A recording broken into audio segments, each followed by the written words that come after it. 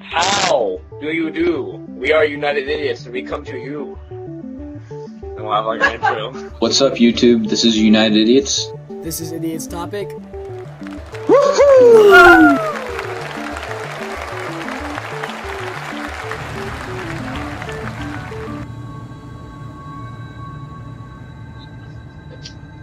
The friend zone.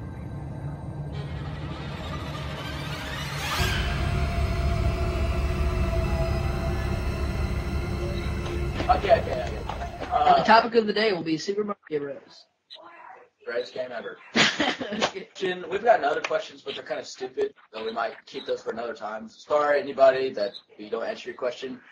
Our most recent question we got was by Always Believe 83, and he/she, I don't know, probably he. How do you get out of the? He asked, do a video on how to get out of the friend zone. So we're gonna try to help out a little bit here. First of all, I want to. Long story short, don't write people. I want to link the video Cameron did like a year ago. Remember that you did that friend zone video? That's gonna be right here, niggas. I like the part when you like yawn. Remember you like yawn? Well, I really have only been in the friend zone like one time. That's like a notable. Like actually, I've kind of been in the friend zone for the past like year and 3 months, but that's a different story.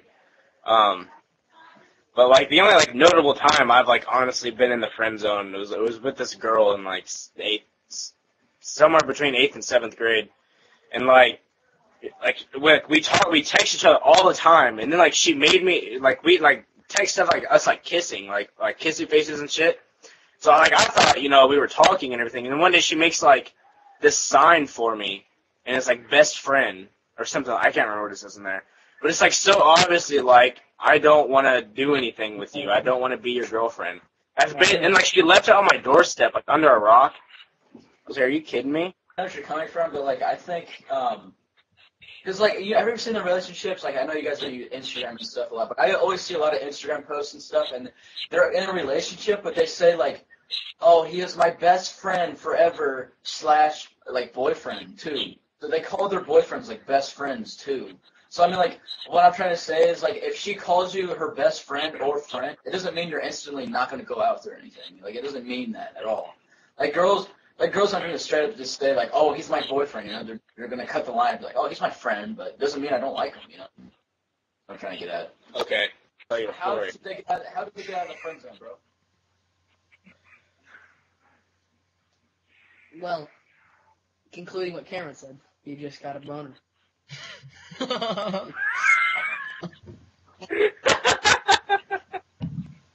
You just kind of on it.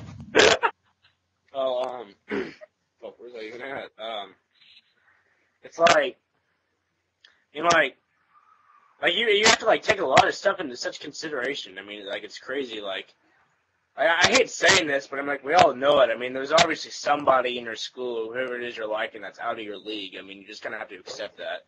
Maybe not even necessarily out of your league. Like, it's not really like that, but like in their head, they're out of your league. You know what I mean? Like, and that's what they think. And I mean, like, if that's what they think, then that might as well be what goes, because you ain't changing that. Unless you turn into Romeo overnight or something. But I mean, like, guys aren't like that. But, like, it's just different with every girl, and you have to find your own way. I know this is like obviously you probably thought this in your own freaking head or something. And now we sound like retards, but I'm being serious. I mean, like, you can't just like ask another guy, how do I get out of this? And we can't like write a book for you and tell you how. I mean, you kind of have to like know yourself how to get out of it. Yeah, it's kind of like asking, how do I get rid? What, Dominic? Go ahead. Yeah, exactly like that. But it's like, like the first thing you really just no matter what gonna have to think of is like, is this even possible? I mean, like, if you're a freshman or something like that, and you're looking at some like 9-foot model senior or something like that, and she calls you your best friend. I mean, 9 foot. Sorry, dude, but you might want to just tall, but like in my case, in your case, and that short people's cases, if they're tall as shit and they're really hot and they're like a model or something, you might as well just give up there. Just stop. Just stop. For me, to get out of the friend zone, You gotta go deeper into it. That's how it works with me. I'm not even kidding. Gotta be the girl's best friend.